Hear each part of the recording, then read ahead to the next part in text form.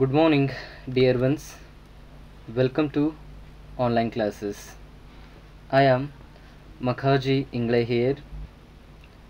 Today we are going to learn one of the very important paper for BCom 6th semester as well as competitive examination, Indian Economics. ಆತ್ಮೀಯ ವಿದ್ಯಾರ್ಥಿಗಳೇ, ಎಲ್ಲರಿಗೂ ನಮಸ್ಕಾರಗಳು. ನಿಮ್ಮ BCom 6ನೇ ಸೆಮಿಸ್ಟ್ರಲ್ಲಿ ಬರುವಂತಹ ಬಹುಮುಖ್ಯವಾದ ಒಂದು ಪತ್ರಿಕೆ ಭಾರತದ ಆರ್ಥಿಕತೆಯನ್ನು ಇವತ್ತು ನಾವು ಅಧ್ಯಯನ ಮಾಡ್ತಾ ಇದ್ದೇವೆ. So today's class we are going to learn that in my last class we had already discussed what are the chapters are included in this particular paper. So totally we have 5 chapters like Indian economy, national income, demographic features of India, economic planning and public finance. So these 5 chapters, 5 units we have in a particular Indian economics paper.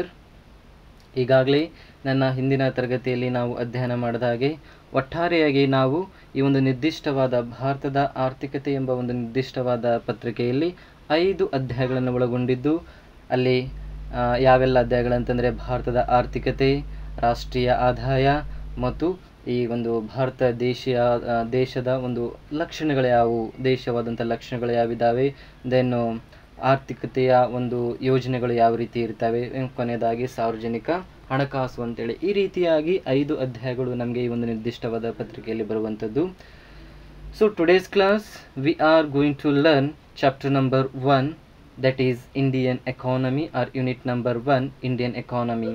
In this particular chapter we are discuss meaning and characteristics of Indian economy, structure of Indian economy, economic reforms and economic development, environment and economic development, finally India as a developing economy.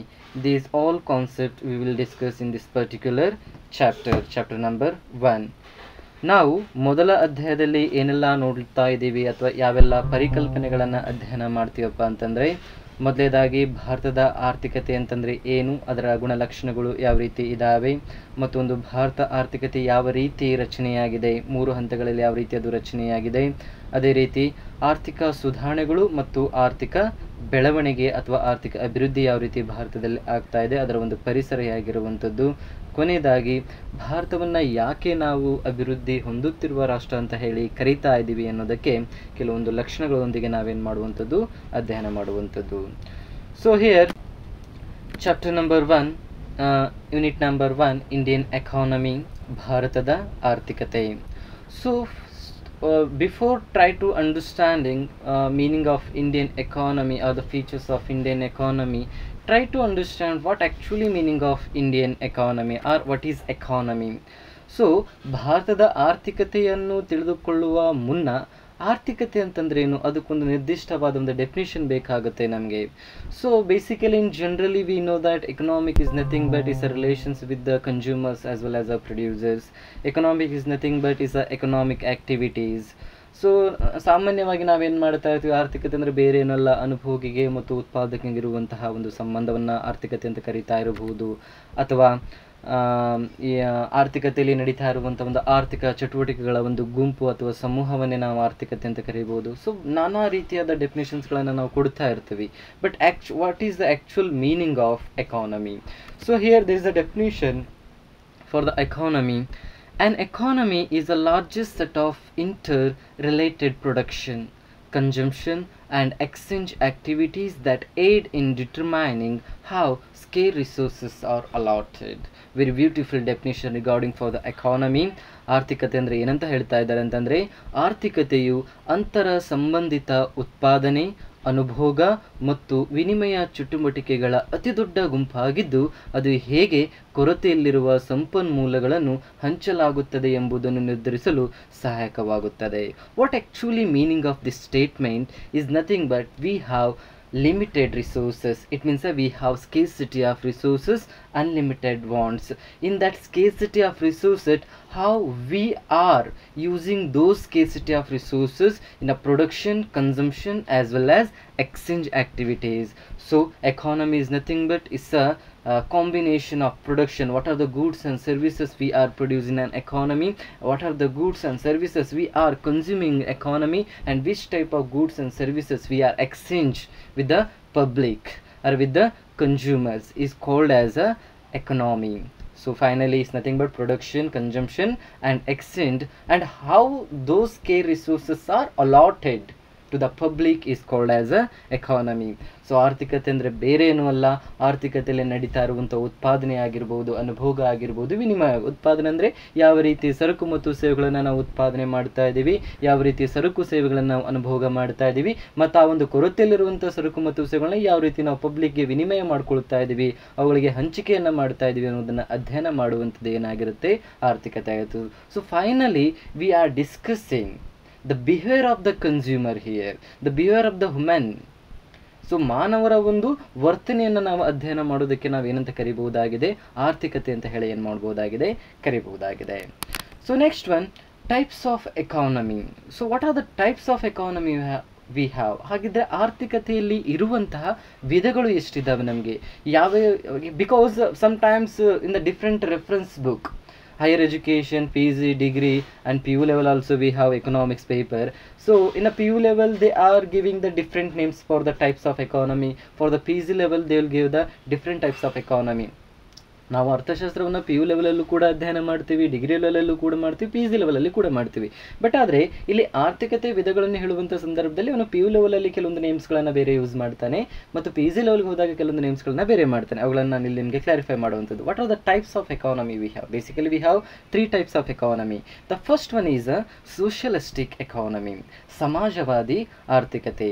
This economy is also called as a central planned economy, because for the second PUC economics textbook, socialistic economy, instead of socialist economy they use name as the central planned economy. Central planned economy is nothing but in those nation the economic decisions or economic activities, but all the economic decisions is taken by the purely government. Is it clear?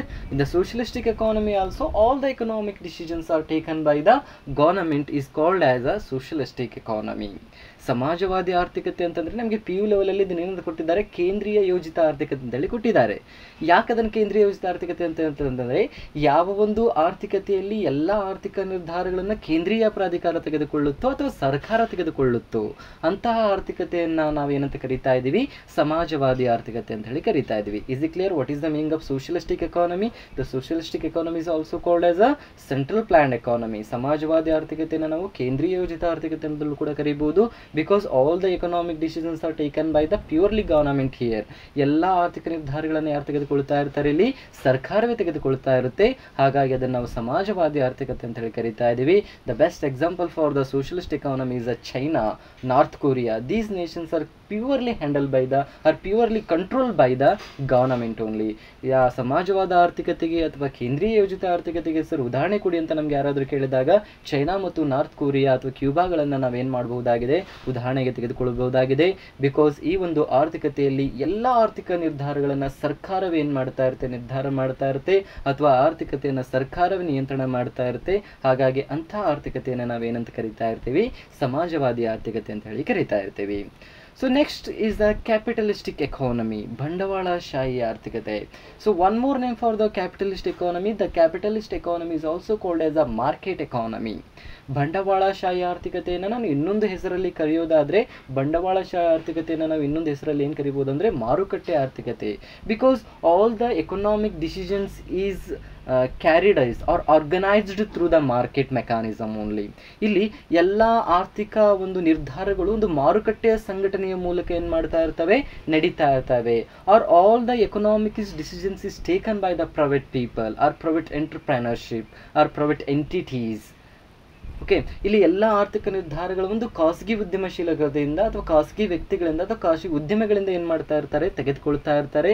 ಅಂಥ ಒಂದು ಆರ್ಥಿಕತೆಯನ್ನು ನಾವು ಏನಂತ ಕರಿಬಹುದಾಗಿದೆ, capitalist economy. ಅಥವಾ ಬಂಡವಾಳಶಾಹಿ ಆರ್ಥಿಕತೆ ಅಥವಾ ಮಾರುಕಟ್ಟೆ ಎಕಾನಮಿ ಆರ್ ಮಾರ್ಕೆಟ್ ಎಕಾನಮಿ ಅಂತಲೂ ಕೂಡ ನಾವೇನು ಮಾಡಬಹುದಾಗಿದೆ, ಕರೀಬಹುದಾಗಿದೆ. For example, all the economics decisions is taken by the private entrepreneurship are the private entity R private people. For example, USA, UK.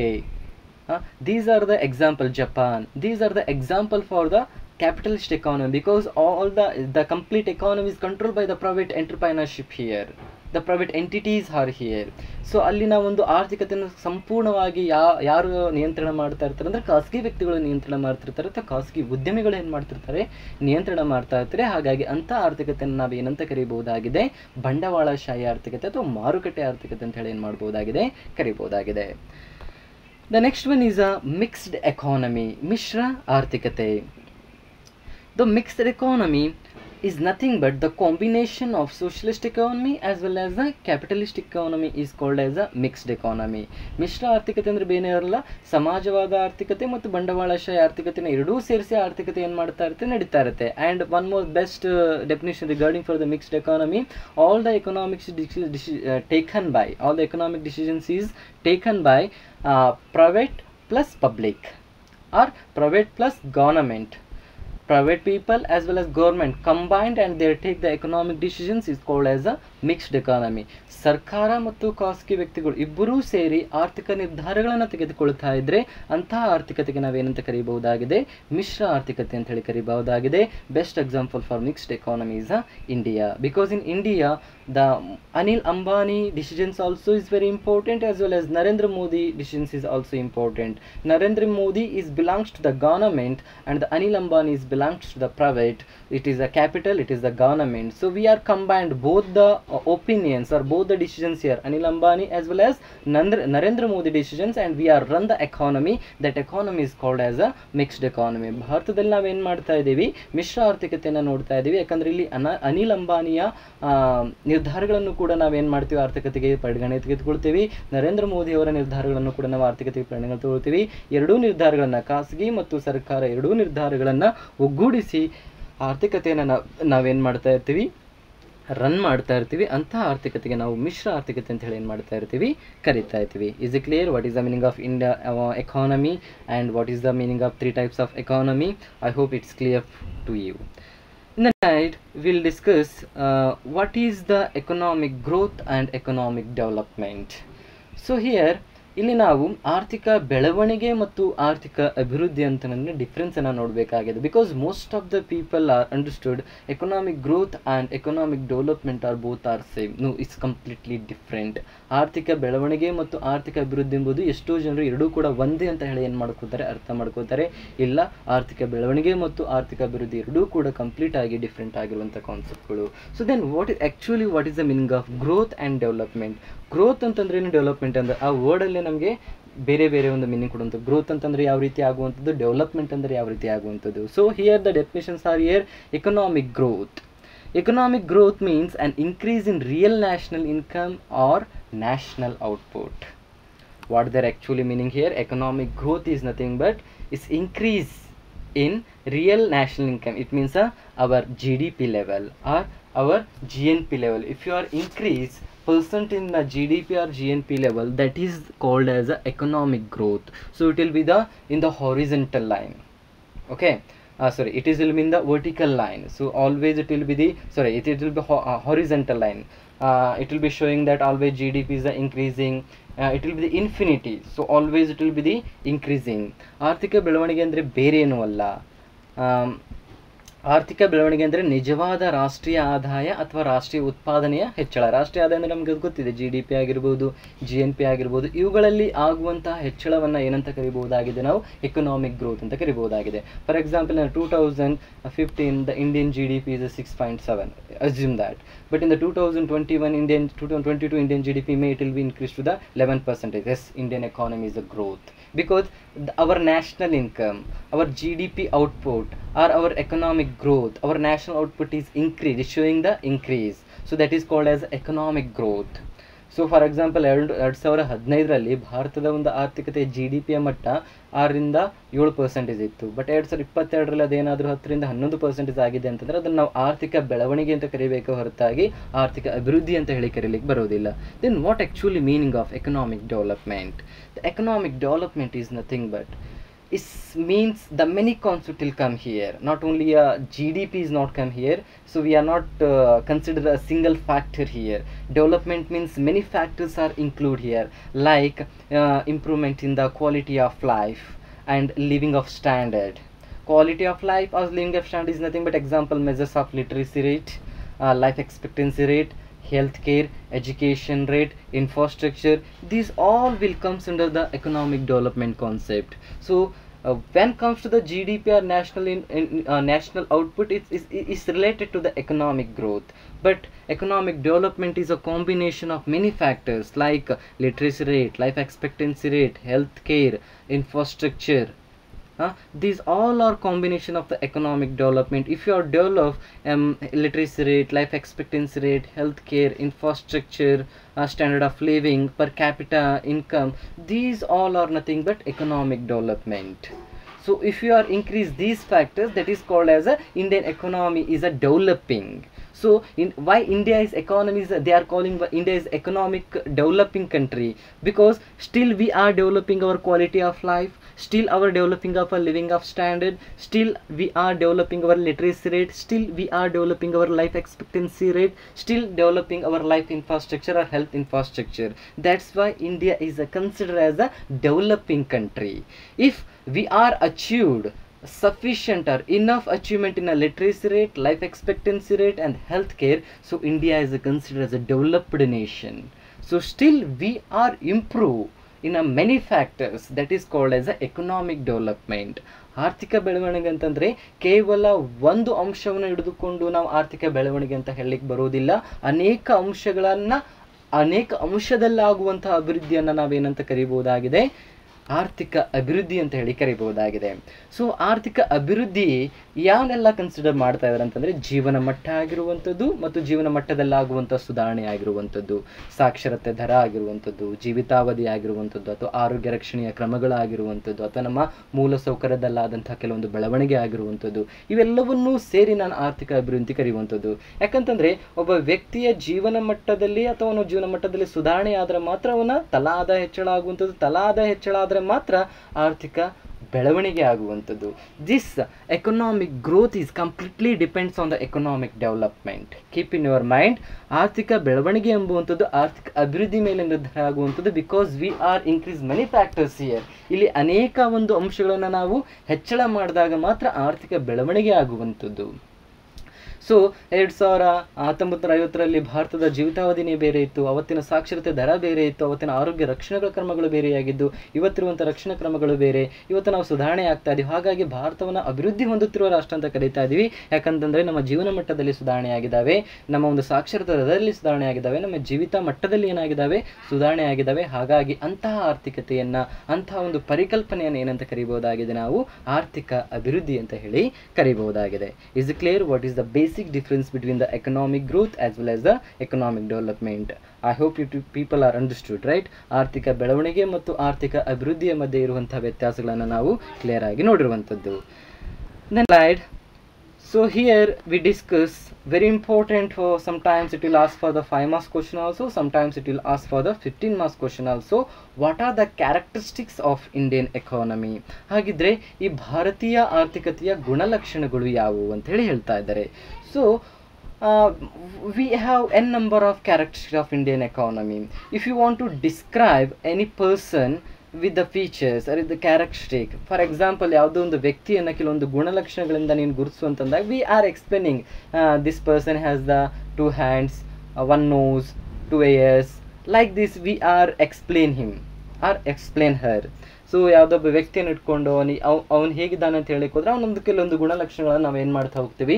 Explain ಮಾಡ್ತಾ ಹೋದೇನೆ. ಅವನು ಹೀಗಿದ್ದಾನೆ, ಈ ರೀತಿ ಇದ್ದಾನೆ, ಈ ರೀತಿ ಮಾಡ್ತಾನೆ ಅಂತೇಳಿ ಕೆಲವೊಂದು ಗುಣಲಕ್ಷಣಗಳನ್ನು ನಾವು ಏನು ಮಾಡ್ತಾ ಹೋಗ್ತೀವಿ? ಎಕ್ಸ್ಪ್ಲೇನ್ ಮಾಡ್ತೀವಿ. Like that way how Indian economy, what are the characteristics of Indian economy is population is very low or a population is very high. What is the situation of poverty here? What is the situation of employment here? So these all are the characteristics we have to discuss here. So ಭಾರತದ ಒಂದು ಗುಣಲಕ್ಷಣ ಬಗ್ಗೆ ಅಧ್ಯಯನ ಮಾಡ್ತಿದ್ದಾಗ ಇಲ್ಲಿ ಬಡತನ ಹೇಗಿದೆ, ಇಲ್ಲಿ ಉದ್ಯೋಗದ ಪ್ರಮಾಣಗಳು ಹೇಗಿದ್ದಾವೆ, ಇಲ್ಲಿಯ ಮೂಲ ಸೌಕರ್ಯಗಳು ಹೇಗಿದ್ದಾವೆ, ಈ ರೀತಿಯಾದಂಥ ಗುಣಲಕ್ಷಣಗಳನ್ನು ನಾವೇನು ಮಾಡಬೇಕಾಗುತ್ತೆ, ಇಲ್ಲಿ ಡಿಸ್ಕಸ್ ಮಾಡಬೇಕಾಗತ್ತೆ. The first one is we are discussed low per capita income. This is the one of the most important feature of Indian economy. Kadime tala adaya. In India, the national income and per capita income is very low. Why is very low? We'll discuss later. Okay, and it is considered as one of the basic feature of underdevelopment. This is the basic feature of underdevelopment. As per World Bank estimates the per capita income of India stood at only $720 in 2005. Keeping aside a very few countries, this per capita income figure of India is lowest in the world, and it even lower than the China and Pakistan. It's very bad because compared to even China and Pakistan, our per capita income is very low. Per capita income means all individual income earned in an economy. ಕಡಿಮೆ ತಲಾ ಆದಾಯ ಅಂತ ಹೇಳ್ತಿದ್ದಾರೆ. ತಲಾ ಆದಾಯ ಅಂದ್ರೆ ಬೇರೇನಲ್ಲ, ದೇಶದಲ್ಲಿರುವ ಪ್ರತಿಯೊಬ್ಬ ವ್ಯಕ್ತಿಯು ಗಳಿಕೆ ಮಾಡುವಂಥ ಆದಾಯವನ್ನು, ಕುಟುಂಬ ವಲಯದಲ್ಲಿ ಬರುವಂಥ ಪ್ರತಿಯೊಬ್ಬ ವ್ಯಕ್ತಿಗಳ ಆದಾಯವನ್ನು ನಾವೇನು ಮಾಡ್ತಾ ಇದ್ದೀವಿ, ತಲಾ ಆದಾಯ ಅಂತ ಹೇಳಿ ಏನು ಮಾಡ್ತಾ ಇದ್ದೀವಿ, ಕರೀತಾ ಇದ್ದೀವಿ. ಸೊ ಅವ್ರೇನು ಹೇಳ್ತಾ ಇದ್ದಾರೆ, ಈ ಒಂದು ತಲಾ ಆದಾಯ ಎನ್ನುವಂಥದ್ದು, ಕಡಿಮೆ ತಲಾ ಆದಾಯ ಎಂಬುವಂಥದ್ದು ಅಭಿವೃದ್ಧಿ, ಕೆಳ ಹಂತದ ಅಭಿವೃದ್ಧಿಯಲ್ಲಿ ಇರುವಂತಹ ಒಂದು ದೇಶಗಳ ಒಂದು ಬಹುಮುಖ್ಯವಾದ ಒಂದು ಲಕ್ಷಣ ಆಗಿದೆ ಅಂತ ಹೇಳ್ತಿದ್ದಾರೆ. ವರ್ಲ್ಡ್ ಬ್ಯಾಂಕ್ ರಿಪೋರ್ಟ್ ಪ್ರಕಾರ, ಒಂದು ವರ್ಲ್ಡ್ ಬ್ಯಾಂಕ್ ರಿಪೋರ್ಟ್ ಕೊಡುತ್ತೆ, ಅಂದರೆ ವಿಶ್ವ ಬ್ಯಾಂಕ್ ಒಂದು ರಿಪೋರ್ಟ್ ಕೊಡುತ್ತೆ. 2005ರಲ್ಲಿ ಭಾರತದಲ್ಲಿರಿದಂಥ ಸ್ಥಳ ಆದಾಯ ಎಷ್ಟಪ್ಪ ಅಂತಂದರೆ ಕೇವಲ $720. ಬೇರೆ ದೇಶಗಳಿಗೆ ನಾವು ಹೋಲಿಕೆ ಮಾಡಿದಾಗ ಈ ಒಂದು ಮೌಲ್ಯವು ತುಂಬಾ ಕಡಿಮೆ ಆಗಿರುವಂಥದ್ದು, ಅಥವಾ ಈ ಒಂದು ತಲಾ ಆದಾಯ ತುಂಬಾ ಕಡಿಮೆ ಆಗಿರುವಂಥದ್ದು. ಇವನ್ ಚೈನಾ ಮತ್ತು ಪಾಕಿಸ್ತಾನಗಿಂತ ನಮ್ಮ ತಲಾ ಆದಾಯ ಏನಾಗಿದೆ ಅಂತ ಹೇಳ್ತಿದ್ದಾರೆ, ಅವರು ಕಡಿಮೆ ಆಗ್ತಿದೆ ಅಂತ ಹೇಳ್ತಿದ್ದಾರೆ. Because of many factors, increasing high growth rate of population, ಬೆಳೆಯುತ್ತಿರುವಂಥ ಜನಸಂಖ್ಯೆಯಿಂದಾಗಿ ನಮ್ಮಲ್ಲಿ ಒಂದು ಏನಾಗ್ತಾ ಇಲ್ಲ, ತಲಾ ಆದಾಯ ಹೆಚ್ಚಳ ಆಗ್ತಿಲ್ಲ. Because of lack of infrastructure, ಇಲ್ಲಿರುವಂಥ ಒಂದು ಮೂಲ ಸೌಕರ್ಯಗಳು ಸರಿಯಾದ ಪ್ರಮಾಣದಲ್ಲಿ ನಮಗೆ ಸಿಗ್ತಾ ಇಲ್ಲ, ಹಾಗಾಗಿ ತಲಾ ಆದಾಯ ಏನಾಗ್ತಾ ಇಲ್ಲ, ಹೆಚ್ಚಳ ಆಗ್ತಾ ಇಲ್ಲ. So this is the one of the very important feature of Indian economy. So next one is very important is high rate of population growth. This is the one more very important feature of Indian economy. We know that how the population growth is, or how the Indian population is increasing year by year, decade by decade. So ಅಧಿಕ ಜನಸಂಖ್ಯೆ ಬೆಳವಣಿಗೆ ದರ, ಇದು ಕೂಡ ಭಾರತದ ಒಂದು ಗುಣಲಕ್ಷಣಗಳಲ್ಲಿ, ಭಾರತದ ಆರ್ಥಿಕತೆಯಲ್ಲಿ ಬರುವಂಥ ಒಂದು ಬಹು ಮುಖ್ಯವಾದ ಲಕ್ಷಣ. ಯಾವ ರೀತಿ ಭಾರತದ ಜನಸಂಖ್ಯೆ ದಿನದಿಂದ ದಿನಕ್ಕೆ ಹೆಚ್ಚಳ ಆಗ್ತಾ ಇದೆ ಎಂಬುದನ್ನು ನಾವು ನೋಡ್ತಾ ಇದ್ದೀವಿ. ಸೊ ಅದರಿಂದ ಆಗುವಂತಹ ದುಷ್ಪರಿಣಾಮಗಳನ್ನು ಕೂಡ ನಾವೇನು ಮಾಡ್ಕೊಂಡಿದ್ದೀವಿ, ಅರಿತು ಮಾಡ್ಕೊಂಡಿದ್ದೀವಿ. India is maintaining very high rate of growth of population since 1950. Thus, the pressure of population in our country is very heavy. This has resulted from a very high level of birth rates coupled with the falling level of death rate prevailing in our country.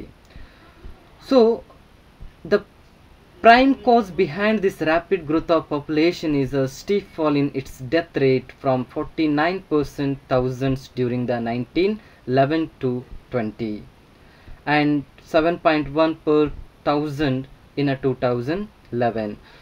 So every year Indian population is going to increases. This imposes a greater economic burden on the economy of our country. As to maintain such a rapidly growing population, we require food, clothing, housing, schooling, health facilities, etc. in greater magnitude. Besides, this fast rate of growth population is also responsible for rapid increase in labor force in our country. So we have the adverse effect from this population growth. Because of this population only, the many causes will, maybe poverty is also occur, unemployment also occur, many problems will occur because of this high rate of population growth. So we know that India is the second largest population country in the world, right? ಈಗಾಗಲೇ ಅಧಿಕ ಜನಸಂಖ್ಯೆ ಬೆಳವಣಿಗೆ ದರ ಈಗಾಗಲೇ ನಮ್ಗೆ ಗೊತ್ತಿದೆ. ವಿಶ್ವದಲ್ಲೇ ಅತಿ ದೊಡ್ಡ ಎರಡನೇ ರಾಷ್ಟ್ರ ಜನಸಂಖ್ಯೆಯಲ್ಲಿ ಯಾವುದಪ್ಪ ಅಂತಂದರೆ Bharat. Because first place is China, second place will be the India. Very soon we will achieve even for the second stage of India. Okay, so that is one of the biggest drawback of Indian economy. So ಅದರಿಂದ ಆಗುವಂಥ ಅನೇಕ ದುಷ್ಪರಿಣಾಮಗಳನ್ನು ಕೂಡ ನಾವೇನು ಮಾಡಿದ್ದೀವಿ ಅರ್ತಿದ್ದೀವಿ. 1950ರಿಂದಲೂ ಕೂಡ ಭಾರತದ ಜನಸಂಖ್ಯೆ ಏನಾಗ್ತಾನೆ ಹೋಗ್ತಾ ಇದೆ, ಭಾರತದಲ್ಲಿ ಇನ್ಕ್ರೀಸ್ ಆಗ್ತಾನೆ ಹೋಗ್ತಾ ಇದೆ. 1954-50ರ ಸಂದರ್ಭದಲ್ಲಿ ಭಾರತದ ಜನಸಂಖ್ಯೆ ಕೇವಲ 23 ಕೋಟಿ. But right now we already cross 130 crore in India. ಈಗಾಗಲೇ ನಾವೇನು ಮಾಡಿದ್ವಿ, 130 ಕೋಟಿಗೂ ಅಧಿಕ ಜನಸಂಖ್ಯೆಯನ್ನು ಭಾರತದಲ್ಲಿ ಏನು ಮಾಡಿದ್ದೀವಿ, ಹೊಂದಿದ್ದೀವಿ.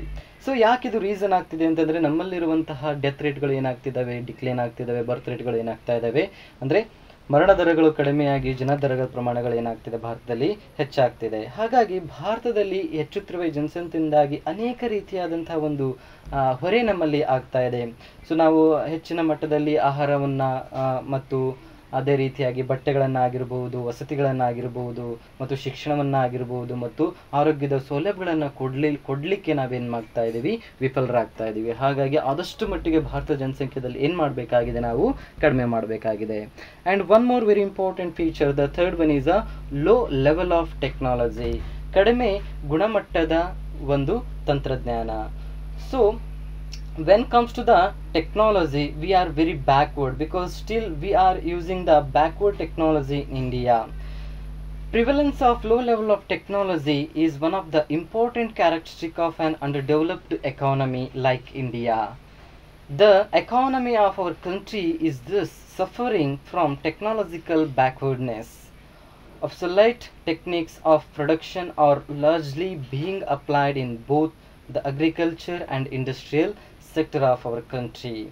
We know that still India is using old technology in agriculture as well as the industrial, because go and observe in our agriculture sector, especially in the primary sector, still we are using the oxes for the production of food grains or the cultivation of the land.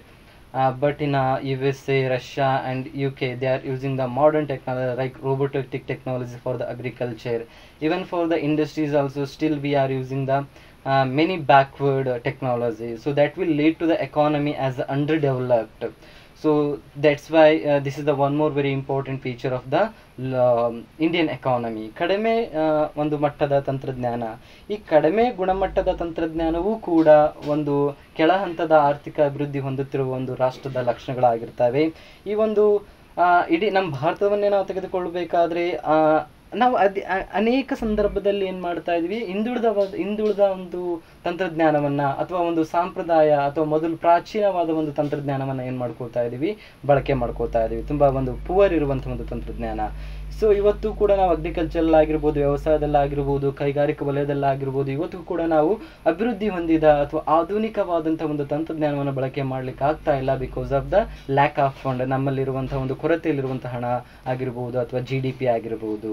So ನಾವು ಯಾವ ಸಂದರ್ಭದಲ್ಲಿ ಕಡಿಮೆ ಗುಣಮಟ್ಟದ ಅಥವಾ ಒಂದು ಹಳೆ ತಂತ್ರಜ್ಞಾನವನ್ನು ಬಳಕೆ ಮಾಡ್ಕೋತೀವಿ, ನಮಗೆ ಹೆಚ್ಚಿನ ಪ್ರಮಾಣದಲ್ಲಿ ಉತ್ಪಾದನೆ ಮಾಡಲಿಕ್ಕೆ ಆಗೋದಿಲ್ಲ. ಹೆಚ್ಚಿನ ಪ್ರಮಾಣದಲ್ಲಿ ಉತ್ಪಾದನೆ ಮಾಡಲಿಕ್ಕೆ ಆಗಿಲ್ಲ ಅಂತಂದರೆ ನಮ್ಮ ಆರ್ಥಿಕ ಬೆಳವಣಿಗೆ ಮತ್ತು ಆರ್ಥಿಕ ಅಭಿವೃದ್ಧಿಯನ್ನು ನಾವೇನು ಮಾಡಲಿಕ್ಕೆ ಆಗೋದಿಲ್ಲ, ಸಾಧಿಸಲಿಕ್ಕೆ ಆಗೋದಿಲ್ಲ.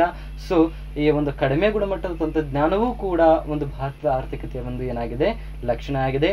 ನಾವು ಯಾವಾಗ ಆಧುನಿಕ ತಂತ್ರಜ್ಞಾನವನ್ನು ಬಳಸ್ಕೋತೀವೋ ನಾವೇನು ಮಾಡ್ಬೋದಾಗಿದೆ, ಡೆವಲಪ್ಡ್ ನೇಷನ್ ಕಡೆಗೆ ನಾವೇನು ಮಾಡ್ಬೋದಾಗಿದೆ, ಸಾಗಬಹುದಾಗಿದೆ. And next very important feature is the unscientific utilization of natural resources. So ಅವೈಜ್ಞಾನಿಕ ನೈಸರ್ಗಿಕ ಸಂಪನ್ಮೂಲಗಳ ಬಳಕೆ. Because we know that we have scarcity of resources and unlimited wants. Our resources are very limited and they have scare and they have even alternative usages also. That's again biggest problem. That's why we have the choice problem in an economy, right? So this, in respect of natural endowments, India is considered as a very rich country. Various types of natural resources like land, water, minerals, forest and power resources are available in sufficient quantity in the various part of the country. But due to its various inherent problems like inaccessible reason, primitive techniques, shortage of capital, and small extent of the market. Such huge resources remained largely underutilized. A huge quantity of minerals and forest resources of India still remains largely unexplored. Until recently, India was not in position to develop even 5% of total hydropower potential of country. So because we have the rich resources in economy, but we don't know how to utilize those resources, because we are using an unscientific way, we are wasting the natural resources. That's why still India is developing. ಅವೈಜ್ಞಾನಿಕ ನೈಸರ್ಗಿಕ ಸಂಪನ್ಮೂಲಗಳ ಕೊರತೆ. ಭಾರತವನ್ನು ನಾವೇನಂತ ಕರಿತಾ ಇದೀವಿ ಅಂತಂದ್ರೆ ಸಂಪನ್ಮೂಲಗಳ ಸಾಮ್ರಾಜ್ಯ, ಸಂಪನ್ಮೂಲಗಳ ದೇಶ. ಅಂದರೆ ಸಂಪನ್ಮೂಲಗಳು ತುಂಬಾನೇ ಏನಾಗಿದ್ದಾವೆ, ಶ್ರೀಮಂತ ಆಗಿದ್ದಾವೆ. ನಾವು ಕೇಳಲ್ಪಟ್ಟಿದ್ವಿ ವಿಜಯನಗರ ಸಾಮ್ರಾಜ್ಯದಲ್ಲಿ ಭಾರತದಲ್ಲಿ ನಾವು ಬಂಗಾರವನ್ನು ಷೇರುಗಳಲ್ಲಿ ಅಳಿತಾ ಇದ್ವಿ, ಅಷ್ಟು ಪ್ರಮಾಣದಲ್ಲಿ ನಮ್ಮಲ್ಲಿ ಸಂಪತ್ತು ಕ್ರೋಢೀಕರಣವಾಗಿತ್ತು. ಆದರೆ ನಮ್ಮಲ್ಲಿರುವಂಥ ಅನೇಕ ಸಂಪನ್ಮೂಲಗಳಿದಾವೆ. ಭೂಮಿ ಇದೆ, ನಮ್ಮಲ್ಲಿ ನೀರು ಇದೆ, ನದಿ ಹಳ್ಳಗಳು ಇದ್ದಾವೆ, ಸಮುದ್ರಗಳಿದ್ದಾವೆ, ಕಾಡುಗಳು ಇರುವಂಥದ್ದು, ಅದೇ ರೀತಿಯಾಗಿ ಎಲೆಕ್ಟ್ರಿಸಿಟಿ ಆಗಿರುವಂಥದ್ದು, ಅನೇಕ ರೀತಿಯಾದಂಥ ಸಂಪನ್ಮೂಲಗಳು ಸಫಿಷಿಯೆಂಟ್ ಆಗಿದ್ದಾವೆ, ನಮಗೆ ಸಾಕಷ್ಟು ಪ್ರಮಾಣದಲ್ಲಿ ಇದ್ದಾವೆ. ಬಟ್ ನಮ್ಮಲ್ಲಿರುವಂತಹ ಒಂದು ಅವೈಜ್ಞಾನಿಕತೆ ಆಗಿರಬಹುದು, ಹಳೆಯ ತಂತ್ರಜ್ಞಾನ ಆಗಿರಬಹುದು, ಅಥವಾ ಹಣದ ಕೊರತೆಯಿಂದ ಆಗಿರಬಹುದು, ಬಂಡವಾಳದ ಕೊರತೆಯಿಂದ ಆಗಿರಬಹುದು, ಅಥವಾ ಆ ಒಂದು ಅವೈಜ್ಞಾನಿಕ ಮಾರುಕಟ್ಟೆಗೆ ಮಾರುಕಟ್ಟೆಯ ಜ್ಞಾನ ಇಲ್ಲದಿರುವಂಥದ್ದಾಗಿರ್ಬೋದು, ಅನೇಕ ರೀತಿಯ ಕಾರಣಗಳಿಂದಾಗಿ ಅಲ್ಲಿರುವಂತಹ ಸಂಪನ್ಮೂಲವನ್ನು ಯಾವ ರೀತಿ ಬಳಕೆ ಮಾಡ್ಕೋಬೇಕು ಅನ್ನೋ ಒಂದು ಪರಿಜ್ಞಾನವೂ ಕೂಡ ನಮ್ಮಲ್ಲಿ ಏನಾಗ್ತಾ ಇಲ್ಲ, ಬೆಳೀತಾ ಇಲ್ಲ. ಹಾಗಾಗಿ ಸಂಪನ್ಮೂಲಗಳು ನಮ್ಮಲ್ಲಿ ಏನಾಗ್ತಾ ಇದ್ದಾವೆ, ವೇಸ್ಟ್ ಆಗಿ ಹೋಗ್ತಾ ಇದ್ದಾವೆ. ಆ ಸಂಪನ್ಮೂಲ ಬಳಕೆ ನಮಗೆ ಗೊತ್ತಿತ್ತು ಅಂತಂದ್ರೆ ನಾವು ಏನಾಗ್ತಾ ಇದ್ವಿ, ಅಭಿವೃದ್ಧಿ ಹೊಂದಿದ ರಾಷ್ಟ್ರದ ಸಾಲಿನಲ್ಲಿ ನಿಂತ್ಕೋತಾ ಇದ್ವಿ. The next feature of Indian economy is a lack of infrastructure. This is one of the very important feature of economy, is every economy. If any country wants to increase their national income, output, or their standard of living, quality of life, whatever it is, if they wanted to comes under the developed nation, first they have to increase the infrastructure in their respective nation. Otherwise they can't comes under the developed nation category. Is it clear? Because lack of infrastructure facilities is one of the serious problem from which the Indian economy has been suffering till today. These infrastructural facilities include transportation and communication facilities, electricity generation and distribution, banking, credit facilities, economic organization, health and educational institution, etc. So if we are fail to develop these sectors in an economy, automatically we are comes under the underdeveloped nation. Because the two most vital sectors in an economy, agriculture and industry, could not make much headway in the absence of proper infrastructure facilities in the country. Is it clear? So infrastructure is also very important feature or very important factor for the development of economy. ಮೂಲ ಸೌಕರ್ಯಗಳ ಕೊರತೆ. ಮೂಲ ಸೌಕರ್ಯಗಳು ಎಂಬುದು ಆರ್ಥಿಕತೆಗೆ ಬೇಕಾಗಿರುವಂತಹ ಬಹು ಮುಖ್ಯವಾದ ಒಂದು ಅಂಶ ಆಗಿರುತ್ತೆ. ಎಲ್ಲಿ ಮೂಲ ಸೌಕರ್ಯಗಳು ಕೊರತೆಯಲ್ಲಿರ್ತಾವೆ ಆ ಆರ್ಥಿಕತೆಯ ಅಭಿವೃದ್ಧಿವಾಗಲಿಕ್ಕೆ ಸಾಧ್ಯ ಇಲ್ಲ. ಎಲ್ಲಿ ಮೂಲ ಸೌಕರ್ಯಗಳು ತುಂಬ ಸದೃಢವಾಗಿರ್ತಾವೆ ಅಥವಾ ಸಾಕಷ್ಟು ಪ್ರಮಾಣದಲ್ಲಿ ಮೂಲ ಸೌಕರ್ಯಗಳು ಸಿಗಲಿಕ್ಕೆ ನಮಗೆ ಸಾಧ್ಯವಾಗಿರ್ತಾವೋ ಆ ಆರ್ಥಿಕತೆ ಅಭಿವೃದ್ಧಿ ಹೊಂದಿದ ರಾಷ್ಟ್ರಗಳ ಸಾಲಿನಲ್ಲಿ ಹೋಗಲಿಕ್ಕೆ ಸಾಧ್ಯವಾಗುತ್ತೆ. ಭಾರತದಲ್ಲಿ ಅನೇಕ ರೀತಿಯಾದ ಮೂಲ ಸೌಕರ್ಯಗಳ ಕೊರತೆಗಳನ್ನು ನಾವು ನೋಡ್ತಾ ಇದ್ದೀವಿ. ಉದಾಹರಣೆಗೆ ಇವತ್ತಿನ ದಿನಮಾನಗಳಲ್ಲಿ ನೋಡುವಂಥ ಕೊರತೆಗಳು ಯಾವಪ್ಪ ಅಂತಂತಂದರೆ ಸಾರಿಗೆ ಆಗಿರುವಂಥದ್ದಾಗಿರ್ಬೋದು, ಸಂವಹನ ಆಗಿರಬಹುದು, ವಿದ್ಯುತ್ ಶಕ್ತಿ ಆಗಿರುವಂಥದ್ದಾಗಿರ್ಬೋದು, ಅಥವಾ ಆದಾಯದ ಒಂದು ಹಂಚಿಕೆ ಆಗಿರುವಂಥದ್ದಾಗಿರ್ಬೋದು, ಆರ್ಥಿಕ ಸಂಘಟನೆಗಳಾಗಿರುವಂಥದ್ದು, ಆರೋಗ್ಯ ಆಗಿರುವಂಥದ್ದು, ಶಿಕ್ಷಣ ಆಗಿರುವಂಥದ್ದು, ಎಲ್ಲ ರೀತಿಯ ಒಂದು ಮೂಲ ಸೌಕರ್ಯಗಳಲ್ಲೂ ಕೂಡ ನಾವು ಏನು ಮಾಡ್ತಾ ಇದ್ದೀವಿ, ಕೊರತೆಯನ್ನು ನೋಡ್ತಾ ಇದ್ದೀವಿ. ಹಾಗಾಗಿ ಭಾರತ ಇವತ್ತು ಕೂಡ ಅಭಿವೃದ್ಧಿ ಹೊಂದಿದ ರಾಷ್ಟ್ರಗಳಲ್ಲಿ ಸೇರಲಿಕ್ಕೆ ಒಂದು ಮೂಲಭೂತವಾದ ಕಾರಣ ಯಾವುದಪ್ಪ ಅಂತಂದರೆ ಮೂಲ ಸೌಕರ್ಯಗಳ ಕೊರತೆ ಕೂಡ ಒಂದು ಬಹುಮುಖ್ಯವಾದ ಒಂದು ಕಾರಣ ಆಗಿರುವಂಥದ್ದು. And 6th one is a poor quality of human capital. ಮಾನವ ಬಂಡವಾಳದ ಕಳಪೆ ಗುಣಮಟ್ಟ. So what is the meaning of human capital? You people must know that the poor quality of a human capital means Indian economy is suffering from its poor quality of human capital. Mass illiteracy is the root of this problem, and illiteracy at the same time is retarding the process of economic growth of our country. As per 2001 census, 65.3% of the total population of India is illiterate, and the rest of the 34.7% is still remain illiterate. Right now, according to the today's data, 76% is the Indian literacy rate is there. Still we have the 24% of the illiteracy in India. So because of this illiteracy and unskilled labors, so we have the poor quality of human capital. When we have the poor quality of the human capital, we can't produce more goods and services in economy. That's will leads to the underdeveloped economy category. Is it clear? So ಮಾನವ ಬಂಡವಾಳದ ಕಳಪೆ ಗುಣಮಟ್ಟ. ಮಾನವ ಬಂಡವಾಳ ಅಂತಂತಂದರೆ ಯಾರಲ್ಲಿ ಶಿಕ್ಷಣ ಆಗಿರ್ಬೋದು, ಆರೋಗ್ಯ ಆಗಿರ್ಬೋದು ಮತ್ತು ಅವನ ತಲಾ ಆದಾಯಗಳು ಹೆಚ್ಚಳ ಮಟ್ಟದಲ್ಲಿರ್ತಾವು. For example, is a good fit, ಅವನ ಆರೋಗ್ಯವಾಗಿರಬೇಕು, ಅವನಿಗೆ ಒಳ್ಳೆಯ ಶಿಕ್ಷಣ ದೊರೀತಾ ಇರಬೇಕು ಮತ್ತು ಒಳ್ಳೆಯ ವೈದ್ಯಕೀಯ ಸೌಲಭ್ಯಗಳು ದೊರೀತಾ ಇರಬೇಕು. ಸೊ ಈ ರೀತಿಯಾಗಿ ಎಲ್ಲ ಅವನಲ್ಲಿ ಒಳ್ಳೆಯ ಒಂದು ಕೌಶಲ್ಯಗಳು ಇರಬೇಕು. ಅಂಥವರನ್ನು ನಾವೇನಂತ ಕರಿಬಹುದಾಗಿದೆ? ಮಾನವ ಬಂಡವಾಳ ಅಂತ ಕರಿಬಹುದಾಗಿದೆ. ಬಟ್ ಭಾರತದಲ್ಲಿ ಇರುವಂಥ ಒಂದು ಕಾರ್ಮಿಕ ವರ್ಗದಲ್ಲಿ ಈ ಮಾನವ ಬಂಡವಾಳದ ಕೊರತೆಯನ್ನು ನಾವು ನೋಡ್ತಾ ಇದ್ವಿ. ಅವರಲ್ಲಿ ಅನಕ್ಷರತೆ ತುಂಬಿರುವಂಥದ್ದು ಮತ್ತು ಆರೋಗ್ಯದ ಅನೇಕ ಸಮಸ್ಯೆಗಳು ಇರುವಂಥದ್ದು, ಅವರ ಜೀವಿತಾವಧಿಯು ಕೂಡ ಏನಾಗಿರುವಂಥದ್ದು, ಕಡಿಮೆ ಆಗಿರುವಂಥದ್ದು ಮತ್ತು ಕೌಶಲ್ಯಗಳ ಕೊರತೆ ಇರುವಂಥದ್ದು. ಹೀಗಾಗಿ ಹೆಚ್ಚಿನ ಮಟ್ಟದಲ್ಲಿ ಅವರು ಆರ್ಥಿಕತೆಯಲ್ಲಿ ಸರಕು ಮತ್ತು ಸೇವೆಗಳನ್ನು ಉತ್ಪಾದನೆ ಮಾಡಲಿಕ್ಕೆ ಏನಾಗ್ತಾ ಇದ್ದಾರೆ? ಸೋಲ್ತಾ ಇದ್ದಾರೆ. ಹಾಗಾಗಿ ನಾವೇನು ಮಾಡ್ಲಿಕ್ಕೆ ಆಗ್ತಾ ಇಲ್ಲ, ಅಭಿವೃದ್ಧಿ ಹೊಂದಿದ ಸಾಲದ ರಾಷ್ಟ್ರದಲ್ಲಿ. ಸೊ ನೆಕ್ಸ್ಟ್ 7ನೇದಾಗಿ ನೋಡೋದಾದ್ರೆ inequality in the distribution of wealth. ಸಂಪತ್ತಿನ ಹಂಚಿಕೆಯಲ್ಲಿ ಒಂದು ಅಸಮಾನತೆ. ಸೊ ವಿ ನೋ ದ್ಯಾಟ್ ಸಂಪತ್ತಿನ ಹಂಚಿಕೆ ಯಾವ ರೀತಿ ಆಗ್ತಾ ಇದೆ ಭಾರತದಲ್ಲಿ, ಯಾವ ರೀತಿ ಅನ್ಇಕ್ವಲ್ ಅನ್ನು ನಾವೇನು ಮಾಡ್ತಾ ಇದ್ದೀವಿ, ಫೇಸ್ ಮಾಡ್ತಾ ಇದ್ದೀವಿ ಅನ್ನೋದನ್ನು ನೋಡ್ತಾ ಇದ್ದೀವಿ. Because if the 100 rupees is there, if the two people are there, we have to distribute 50 and 50. We have to divide that income is a 50 as well as 50. But what will happen? One person will get the 80 rupees and another person will get the 20 rupees. That is the inequality distribution of national income or inequality distribution of the wealth. Wealth is nothing but our assets. So here another important character of the Indian economy is the maldistribution of the wealth.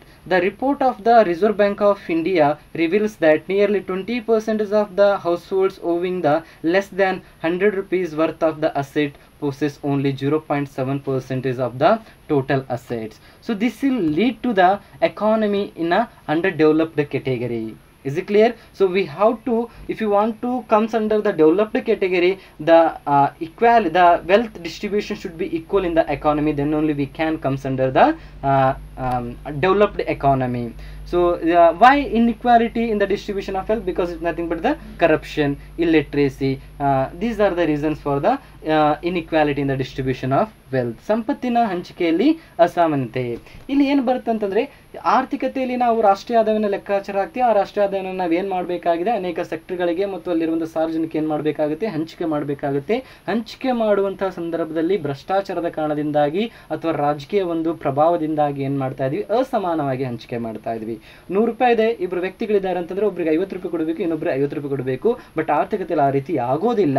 ಆ ರೀತಿ ಆಗಿದ್ದೇ ಆದರೆ ಆರ್ಥಿಕತೆ ನಾವು ಏನು ಮಾಡ್ತೀವಿ, ಅಭಿವೃದ್ಧಿಯನ್ನು ಗೊಳಿಸಬಹುದಾಗುತ್ತೆ. ಯಾಕಂದರೆ ಎಲ್ಲರೂ ಕೂಡ ಡೆವಲಪ್ ಆಗ್ತಾ ಇರ್ತಾರೆ. ಇಲ್ಲಿ ಏನಾಗ್ಬಿಡುತ್ತೆ, ಒಬ್ಬ ವ್ಯಕ್ತಿಗೆ 80 ರೂಪಾಯಿ ಕೊಟ್ಟು ಇನ್ನೊಬ್ಬ ವ್ಯಕ್ತಿಗೆ 20 ರೂಪಾಯಿ ಕೊಟ್ಟು ನಾವು ಆರ್ಥಿಕತೆಯಲ್ಲಿ ಅಸಮಾನತೆಯನ್ನು ಏನು ಮಾಡ್ತೀವಿ, ಕ್ರಿಯೇಟ್ ಮಾಡ್ತೀವಿ. ಹಾಗಾಗಿ ಆರ್ಥಿಕತೆ ಏನಾಗೋದಿಲ್ಲ, ಬೆಳವಣಿಗೆ ಆಗಲಿಕ್ಕೆ ಸಾಧ್ಯವಿಲ್ಲ. RBI ಒಂದು ರಿಪೋರ್ಟ್ ಕೊಡುತ್ತೆ. ಏನು ರಿಪೋರ್ಟ್ ಕೊಡುತ್ತಪ್ಪ ಅಂತಂದರೆ, ಒಂದು ಆರ್ಥಿಕತೆಯಲ್ಲಿರುವಂಥ 20% ಜನವು ಕೂಡ ಕುಟುಂಬದಲ್ಲಿ 20% ಜನ ಅವರ ಆದಾಯ 1000ಕ್ಕಿಂತ ಕಡಿಮೆ ಇದೆ. ಅವರ ಸಂಪತ್ತು 1000 ರೂಪಾಯಿಗಿಂತ ಕಡಿಮೆ ಇದೆ. ಅವರ ಒಟ್ಟು ಆದಾಯದಲ್ಲಿ 1000 ರೂಪಾಯಿಗಿಂತ ಅವರ ಆದಾಯ ಕೂಡ ಏನಾಗಿದೆ, ಕಡಿಮೆ ಇದೆ. ಹಾಗಾಗಿ ಆರ್ಥಿಕತೆಯಲ್ಲಿ ನಾವೇನು ಮಾಡ್ತಾ ಇದ್ದೀವಿ, ಇನ್ನೂ ಅಭಿವೃದ್ಧಿ ಹೊಂದುತ್ತಿರುವ ಸಾಲಿನಲ್ಲಿ ಏನು ಮಾಡ್ತಾ ಇದ್ದೀವಿ, ಹೋಗ್ತಾ ಇದ್ದದನ್ನು RBI ಏನು ಮಾಡುತ್ತೆ, ರಿಪೋರ್ಟ್ ಕೊಡುತ್ತೆ. And next one, it is the excessive dependency on agriculture. Obviously this is the one more very important feature, because this is the primary sector. We know that still today in India 49% of the people are still depends on the agriculture for their livelihood or their life. ಇವತ್ತು ಕೂಡ ಭಾರತದಲ್ಲಿ 40% ಜನಸಂಖ್ಯೆ ಏನಾಡಿದೆ, ಭಾರತದಲ್ಲಿ ಯಾವುದ್ರ ಮೇಲೆ ಅವಲಂಬಿತವಾಗಿದ್ದಾರಪ್ಪ ಅಂತಂದರೆ agriculture ಮೇಲ್ಗಡೆ ನಾವೇನು ಮಾಡಿದ್ದೀವಿ, ಅವಲಂಬಿತವಾಗಿದ್ದೀವಿ. ಯಾಕಂತಂದರೆ ಭಾರತದ ಬೆನ್ನೆಲುಬು ಅಂತೇಳಿ ನಾವು ಯಾವುದನ್ನು ಕರಿತಾ ಇದ್ದೀವಿ, ನಮ್ಮ ಒಂದು ಕೃಷಿಯನ್ನು ಕರಿತಾ ಇದ್ದೀವಿ. ಹಾಗಾಗಿ ಭಾರತದಲ್ಲಿ ಅತಿ ಹೆಚ್ಚು ಜನಸಂಖ್ಯೆ ಏನು ಮಾಡ್ತಾ ಇದೆ, ಎಕ್ಸೆಸಿವ್ ಅಂತ ಕರೀತಾರೆ. ಅತಿ ಹೆಚ್ಚು ಪ್ರಮಾಣದಲ್ಲಿ ಒಂದು ಕೃಷಿ ಅಥವಾ ಒಂದು ಪ್ರಾಥಮಿಕ ವಲಯದ ಮೇಲ್ಗಡೆ ಅವರು ಏನಾಗಿದ್ದಾರೆ, ಅವಲಂಬನೆಯಾಗಿದ್ದಾರೆ. ಸೊ ಹಾಗಾಗಿ ಇದು ಕೂಡ ಒಂದು ಕಾರಣ, ಭಾರತ ಯಾಕೆ ಒಂದು ಅಭಿವೃದ್ಧಿ ಹೊಂದುತ್ತಿರುವ ಸಾಲಿನಲ್ಲಿ ಬರಲಿಕ್ಕೆ ಆಗ್ತಾ ಇಲ್ಲ, ಯಾಕೆ ಇನ್ನೂ ಅಭಿವೃದ್ಧಿ ಹೊಂದುತ್ತಿರುವ ರಾಷ್ಟ್ರಗಳ ಸಾಲಿನಲ್ಲಿ ಯಾಕೆ ಇದೆ, ಯಾಕೆ ಅಭಿವೃದ್ಧಿ ಹೊಂದಿದ ರಾಷ್ಟ್ರ ಸಾಲಿನಲ್ಲಿ ಯಾಕೆ ಬರಲಿಕ್ಕೆ ಆಗ್ತಿಲ್ಲ ಅನ್ನೋದಕ್ಕೆ ಇದು ಕೂಡ ಏನಾಗುತ್ತೆ, ಭಾಳ ಇಂಪಾರ್ಟೆಂಟ್ ಫ್ಯಾಕ್ಟರ್ ಆಗುವಂಥದ್ದು. Indian economy is again depends on agriculture as well as this some primary producing. Out of the total working population of our country, a very high proportion of it is engaged in the agriculture and allied activities, which contribute a large share in the national income of our country, because we are neglected the industrial sector as well as the service sector. ಅತಿ ಹೆಚ್ಚು ಜನಸಂಖ್ಯೆ, ಇತ್ತೀಚಿನ ಒಂದು report ಪ್ರಕಾರ ಭಾರತದಲ್ಲಿ 100 ಜನ ಇದ್ದಾರೆ ಅಂದರೆ ಅದರಲ್ಲಿ 49 ಜನ ಎಲ್ಲಿರ್ತಾರೆ, ಕೃಷಿಯಲ್ಲಿ ಇರ್ತಾರೆ. ಉಳಿದ ಒಂದು 51% ಜನದಲ್ಲಿ ಸ್ವಲ್ಪ ಜನ ಕೃಷಿಯಲ್ಲಿದೆ, ಸ್ವಲ್ಪ ಜನ ಕೈಗಾರಿಕೆದಲ್ಲಿದ್ದಾರೆ, ಸ್ವಲ್ಪ ಜನ ಸೇವಾ ವಲಯದಲ್ಲಿದ್ದಾರೆ. ಹಾಗಾಗಿ ಇವತ್ತಿಗೂ ಕೂಡ ನಾವೇನು ಮಾಡಬೇಕಾಗಿದೆ, ಇನ್ನೂ ಕೈಗಾರಿಕೆಗಳನ್ನು ಮತ್ತು ಸೇವಾ ವಲಯಗಳನ್ನು ಡೆವಲಪ್ ಮಾಡಬೇಕಾಗಿದೆ. And one more very important is ninth feature of the Indian economy is unemployment and underemployment. What is the meaning of unemployment as well as underemployment? ನಿರುದ್ಯೋಗ ಮತ್ತು ಕೆಳ ನಿರುದ್ಯೋಗ ಅಥವಾ ಕೆಳ ಹಂತದ ನಿರುದ್ಯೋಗ. Rapid growth of population coupled with the inadequate growth of secondary and tertiary sector. It means industry as well as a service sector. Occupation are responsible for the occurrence of chronic unemployment and the underemployment problems in our country. In India, unemployment is a structural one, unlike in developed countries which are the cyclical type. Here, unemployment in India is a result of a deficit of capital. Indian industries are not getting adequate amount of capital for its necessary expansion, so as the absorb the entire surplus labor force into it. So what is unemployment? The people are ready to work, they are able to work, but they are not getting a job opportunities. The economy is called as unemployment. Underemployment means the person is not getting job equivalent to his efficiency or equivalent to his qualification or his expectance. For example, the PhD person is teach to the primary school student, that is called as under unemployment or underemployment. ನಿರುದ್ಯೋಗ ಮತ್ತು ಕೆಳ ನಿರುದ್ಯೋಗ ಭ್ರಷ್ಟಾಚಾರದಿಂದ ಆಗಿರಬಹುದು ಅಥವಾ ಹೆಚ್ಚುತ್ತಿರುವ ಜನಸಂಖ್ಯೆಯಿಂದ ಆಗಿರಬಹುದು. ಭಾರತದಲ್ಲಿ ಏನು ಮಾಡ್ತಾ ಇದ್ದೀವಿ, ನಾವು ನಿರುದ್ಯೋಗ ಮತ್ತು ಕೆಳ ಹಂತದ ನಿರುದ್ಯೋಗವನ್ನು ನೋಡ್ತಾ ಇದ್ದೀವಿ. ಇದರಿಂದಾಗಿ ನಮ್ಮ ತಲಾದಾಯ ಮಟ್ಟ ಏನಾಗ್ತಾ ಹೋಗುತ್ತೆ, ಕಡಿಮೆ ಆಗ್ತಾ ಹೋಗುತ್ತೆ. ಅನೇಕ ರೀತಿಯ ಸಮಸ್ಯೆಗಳನ್ನು ಕೂಡ ನಾವೇನು ಮಾಡ್ತಾ ಹೋಗ್ತೀವಿ, ನೋಡ್ತಾ ಇರ್ತೀವಿ. ಸೊ ಯಾಕೆ ನಿರುದ್ಯೋಗ? ಯಾಕಂದರೆ ಒಬ್ಬ ವ್ಯಕ್ತಿಗೆ ಕೆಲಸ ಮಾಡುವ ಒಂದು ಮನಸ್ಸಿದ್ದು ಸಾಮರ್ಥ್ಯ ಇದ್ದು ಕೂಡ ಅವನಿಗೆ ಆರ್ಥಿಕತೆಯಲ್ಲಿ ಉದ್ಯೋಗಗಳು ಸಿಗದೇ ಇರುವಂಥ ಒಂದು ಪರಿಸ್ಥಿತಿಯನ್ನು ಏನಂತ ಕರಿಬಹುದಾಗಿದೆ, ನಾವು ನಿರುದ್ಯೋಗ ಅಂತ ಹೇಳಿ ಕರಿಬಹುದಾಗಿದೆ. ಅದೇ ರೀತಿ ಕೆಳ ಹಂತದ ನಿರುದ್ಯೋಗ ಅಂತಂದರೆ ಒಬ್ಬ ವ್ಯಕ್ತಿಯ ಸಾಮರ್ಥ್ಯಕ್ಕೆ ಅನುಗುಣವಾಗಿ ಆರ್ಥಿಕತೆಯಲ್ಲಿ ಏನಾಗ್ತಾ ಇರೋದಿಲ್ಲ, ಕೆಲಸಗಳು ಸಿಗ್ತಾ ಇರೋದಿಲ್ಲ. ಒಬ್ಬ PhD ಪರ್ಸನ್ ಏನು ಮಾಡ್ತಾನೆ, ಪ್ರೈಮರಿ ಸ್ಕೂಲ್ ಟೀಚ್ ಮಾಡಿದ್ರೆ ಅದನ್ನು ನಾವೇನಂತ ಕರಿಬಹುದಾಗಿದೆ, ಕೆಳ ಉದ್ಯೋಗ ಅಥವಾ ಕೆಳ ಹಂತದ ಉದ್ಯೋಗ ಅಂತೇಳಿ ಏನು ಮಾಡಬಹುದಾಗಿದೆ, ಕರಿಬಹುದಾಗಿದೆ. This is the one more feature of Indian economy. vicious circle of poverty, and last one is a dualistic economy. So these 2 points will discuss with the help of the diagrams. ವೃತ್ತಾಕಾರದ ಬಡತನ ಮತ್ತು ದ್ವಂದ್ವ ಆರ್ಥಿಕತೆ ಇವೆರಡನ್ನೂ ಕೂಡ ನಾವು ಒಂದು diagram ಮೂಲಕ ನೋಡೋಣ ಇವಾಗ. So first one is a vicious circle of poverty. We know that one of the biggest problem and biggest worst poverty we have in Indian economy. Vicious circle of poverty means how the poverty will causes to the many factors in an economy. For example, poverty leads to the low productivity leads to the low income leads to the low demand is leads to the lack of capital is leads to the low investment is a low production is again reason for the poverty. So ಕನ್ನಡದಲ್ಲಿ ಹೇಳೋದಾದರೆ poverty ಎಂಬುದು ಯಾವೆಲ್ಲ ಅಂಶಗಳಿಗೆ ಕಾರಣ ಆಗುತ್ತೆ, ವೃತ್ತಾಕಾರ ಚಾನಲಲ್ಲಿ ಯಾವ ರೀತಿ ಬಡತನ ಬರ್ತಾ ಇದೆ ಅಂತೇಳಿ ಈ ಡಯಾಗ್ರಾಮ್ ಮೂಲಕ ಈಸಿಯಾಗಿ ಅರ್ಥ ಮಾಡ್ಕೋಬೋದು. ಬಡತನದಿಂದ ಏನಾಗುತ್ತೆ, ನಮಗೆ ಕಡಿಮೆ ಉತ್ಪಾದಕತೆ ಬರುವಂಥದ್ದು. ಆ ಕಡಿಮೆ ಉತ್ಪಾದಕತೆಯಿಂದ ಆದಾಯ ಕೂಡ ಕಡಿಮೆ ಆಗುತ್ತೆ. ಆದಾಯ ಕಡಿಮೆ ಆದರೆ ಬೇಡಿಕೆ ಕೂಡ ಕಡಿಮೆ ಆಗುತ್ತೆ. ಬೇಡಿಕೆ ಕಡಿಮೆ ಆದರೆ ಬಂಡವಾಳ ಕೂಡ ಕಡಿಮೆ ಆಗುತ್ತೆ. ಬಂಡವಾಳ ಕಡಿಮೆ ಆದರೆ ಹೂಡಿಕೆ ಕಡಿಮೆ ಆಗುತ್ತೆ. ಹೂಡಿಕೆ ಕಡಿಮೆ ಆದರೆ ಉತ್ಪಾದನೆ ಕಡಿಮೆ ಆಗುತ್ತೆ. ಉತ್ಪಾದನೆ ಕಡಿಮೆ ಆದರೆ ಮತ್ತೆ ಏನಾಗುವಂಥದ್ದು, ನಮಗೆ ಆರ್ಥಿಕತೆಯಲ್ಲಿ ಬಡತನ ಬರುವಂಥದ್ದು. ಈ ಬಡತನದವು ಕೂಡ ಒಂದು ಭಾರತದ ಆರ್ಥಿಕತೆ ಒಂದು ಲಕ್ಷಣವಾಗಿದೆ. ಭಾರತದಲ್ಲಿ ದಾರಿದ್ರ್ಯ ಬಡತನ ಇರುವಂಥದ್ದು ಗೊತ್ತು ನಮಗೆ. ಪ್ರತಿನಿತ್ಯ ಎಷ್ಟು ಜನ ಆಹಾರ ಇಲ್ಲದೇ ಸಾಯ್ತಾ ಇದ್ದಾರೆ. How many peoples or die with the hunger. So ಅದೆಲ್ಲವೂ ಕೂಡ ಭಾರತದ ಒಂದು ಆರ್ಥಿಕತೆಯಲ್ಲಿ ಬರುವಂಥ ಒಂದು ಬಹುದೊಡ್ಡ ಒಂದು ಲಕ್ಷಣ ಆಗಿರುವಂಥದ್ದು. Last one we have ಡ್ಯುಯಲಿಸ್ಟಿಕ್ economy. ಎರಡು ರೀತಿಯಾದಂಥ ದ್ವಂದ್ವ ಆರ್ಥಿಕತೆಗಳಿದ್ದಾವೆ ಆರ್ಥಿಕತೆಯಲ್ಲಿ ನಮಗೆ. First one is a urban economy, rural economy. What India is doing actual, Y India is still developing country? Because India is giving more importance to urban areas only, increasing development. ನಾವೇನು ಮಾಡ್ತಾ ಇದ್ದೀವಿ, ಕೇವಲ ನಗರ ಪ್ರದೇಶಗಳಿಗೆ ಮಹತ್ವವನ್ನು ಕೊಡ್ತಾ ಇದ್ದೀವಿ, ಕೇವಲ ನಗರ ಪ್ರದೇಶಗಳನ್ನ ನಾವೇನು ಮಾಡ್ತಾ ಇದ್ದೀವಿ, ಅಭಿವೃದ್ಧಿ ಪಡಿಸ್ತಾ ಇದ್ದೀವಿ. And rural economy facing basic problems, but ನಾವು ಗ್ರಾಮೀಣ ಮಟ್ಟದಲ್ಲಿ ಕನಿಷ್ಠ ಸೌಕರ್ಯಗಳನ್ನು ಕೂಡ ಕೊಡಲಿಕ್ಕೆ ಏನಾಗ್ತಾ ಇದ್ದೀವಿ, ಫೇಲ್ ಆಗ್ತಾ ಇದ್ದೀವಿ. ಹಾಗಾಗಿ ಭಾರತದ ಎಕಾನಮಿ ಏನಾಗ್ತಾ ಇಲ್ಲ, ಅಭಿವೃದ್ಧಿ ಆಗ್ತಿಲ್ಲ. Because first we have to provide a basic necessity infrastructure to the rural area. We have to solve them basic problems, then only we can achieve a urban development also. If you are failed to achieve, if you are failed to develop the villages, because Mahatma Gandhi quotation is very important, the Indian development or the nation development, the real nation development is hide in a villages. ಒಂದು ಭಾರತದ ನಿಜವಾದ ಅಭಿವೃದ್ಧಿ ಆಗಿರ್ಬೋದು, ಒಂದು ಆ ದೇಶದ ಆರ್ಥಿಕ ಅಭಿವೃದ್ಧಿ ಅನ್ನುವಂಥದ್ದು ಎಲ್ಲಿ ಅಡಗಿದೆಯಪ್ಪ ಅಂತಂತಂದರೆ ಹಳ್ಳಿಗಳಲ್ಲೇ ಅಡಗಿದೆ. ಹಳ್ಳಿಗಳನ್ನು ನೀವು ಡೆವಲಪ್ ಮಾಡಿದರೆ ಯಾವ ಡೆವಲಪ್ ಆಗುತ್ತೆ, ಭಾರತದ ಆರ್ಥಿಕತೆ ಆಗಿರ್ಬೋದು, ಆ ದೇಶದ ಆರ್ಥಿಕತೆ ಡೆವಲಪ್ ಆಗುತ್ತೆ ಅನ್ನೋದನ್ನು ಅವರು ಹೇಳ್ತಾ ಇದ್ದಾರೆ. ಬಿಕಾಸ್ ನಾವು India is giving more importance the urban economy instead of rural economy. We give more equal importance to the rural economy as well as the urban economy. These are the features of Indian economy. In the next class we will discuss that what is the structure of Indian economy. So ಮುಂದಿನ ತರಗತಿಯಲ್ಲಿ ಏನು ಅಧ್ಯಯನ ಮಾಡೋಣ, ಭಾರತದ ಒಂದು ಆರ್ಥಿಕತೆಯ ರಚನೆ ಯಾವ ರೀತಿ ಆಗಿದೆ, what are the sectors will come, what it mean like primary sector, secondary sector and industrial sector, how many people are, how many workforce, what are the workforce of in primary sector, industrial sector as well as the service sector. We will discuss in the next class. ಮುಂದಿನ ತರಗತಿಯಲ್ಲಿ ಒಂದು ಭಾರತ ಆರ್ಥಿಕತೆ ರಚನೆಯನ್ನು ನಾವೇನು ಮಾಡೋಣ ನೋಡೋಣ. Till then read well. Thank you one and all.